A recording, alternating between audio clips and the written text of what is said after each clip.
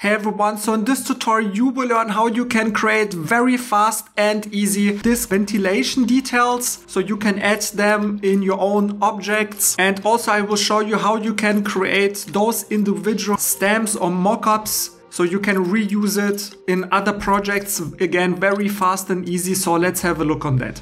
And if you want to learn more about plasticity and surface modeling, I just launched my new Plasticity 3D modeling course, in which you will learn with fully narrated step-by-step instructions how to model a motorcycle completely from scratch. And not just that, this course will teach you the mental and technical skills to tackle any project that you want, as well as offering you numerous bonus lessons on effective learning strategies and providing you a full introduction into the fundamentals of surface modeling with hands-on exercises. So if that's something you're interested in, you can find out more information in the description box below this video. And for now, let's jump into our tutorial.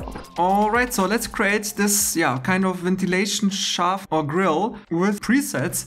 So I just have here like a normal plane, and now so first of all we will create this outer shape here. This one, very simple, we just create the center circle and just snap here to the edge and just drag here along the edge. So you can play around with the size and all that kind of stuff, but that should work pretty fine. Okay, and now we want to extrude the face, so select the blue face and extrude this. So this will be then our length. And now what we want to do, we want to create those smooth corners here. So you can just select both edges and fillet them a little bit. And if you press Shift and select this face, bam, you get the absolute perfect rounding here. So this is exactly what we want. Okay. And we just need 1/4. So we will again go to the front view, create an edge, snap here along that edge to the center and just go up so it's 90 degrees. And with this curve, bam, we will cut into our surface. So we just have 1/4 and the 3/4 we will delete, as well as the curve. Perfect. So now you see already we are getting what we want.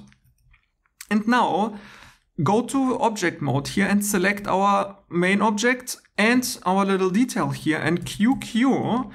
And now I will just show you such a cool trick how we can do that so simply. Now let's create here this hole here to make it believable. And I will just show you such a cool trick. It's so easy. You can, so when this is Boolean, so this is one object, what we just can do is we select this face here and go here to hollow is solid. And then you see here, we can either make everything thicker or we can make it everything thinner. And that's basically what we want. So press OK, give it a little bit of a thickness. And now we just have a little bit here of a face that we don't want. So just select the face and bam, just drag that down. And guys, look, this is so amazing. And but we are not done yet. Let's give it here a nice little smooth fillet, so we get a little bit of the smoothing. And so it's a little bit too big, but that's fine for the tutorial. And now what we want to do is, okay, so maybe you're asking now, okay, if I need like 10 pieces here, do I have to do that 10 times? Of course not. You wouldn't be here on this Nikita Kapustin tutorial channel if I wouldn't show you how you can really implement that in your workflow. What you want to do is you want to select those 3 inner faces and Shift D to duplicate them and press point to isolate it. And now we will create 2 pieces. One piece will be which we will subtract from our main object and one which we will add. So just let me explain. Let's just create this here into a solid. So create a line, Shift A, and just go here from edge endpoint to edge endpoint. Perfect. Edge mode, select this whole loop here around and press Shift 3 or patch holes. So search here for patch. And OK, delete the curve. And now the same, press 2, Alt, click to select the loop and search for F and patch. I have it on Shift 3 to close our gap here. Awesome.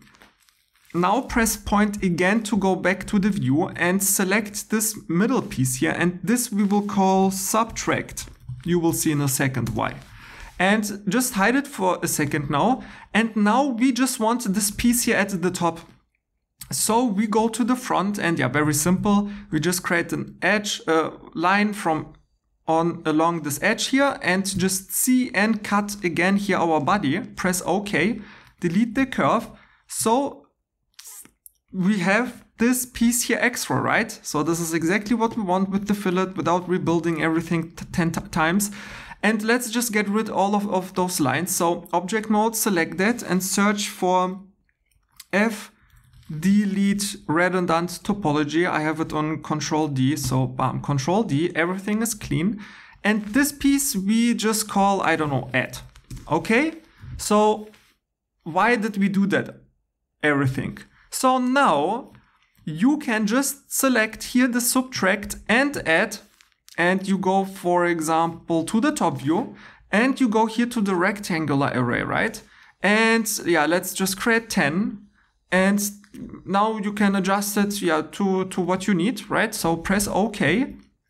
And now, guys, this is, I don't know, it's amazing. It's so fun what I came up with for you.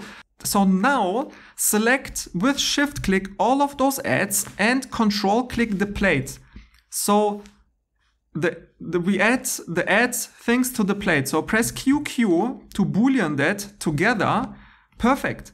So now you see we have all of those things perfectly attached to our plate, but we are missing those holes. So now we will do the same. We will select our plate, select all of those subtract. So you can also with shift click, but here because this one is extra.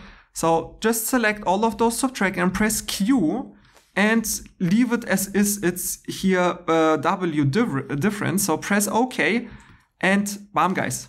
Just add everything QQ and you have your shaft, which you can use in your projects. And if you like this kind of really cool tips and tricks and you want to learn much more about plasticity, check out first link in the description. I have amazing courses for beginners where I teach you all of those really cool and fast tips and tricks how you can create a smartphone, a headphone, sci-fi design, or if you like surface modeling, I have amazing courses where you will learn everything about surface modeling and how to use it in any projects. And I as well as bundle deals where I just packed up with a little bit of a discount. So check out first link in the description, leave a like and subscribe, and I hope I see you in the next one. Have a nice day. Bye.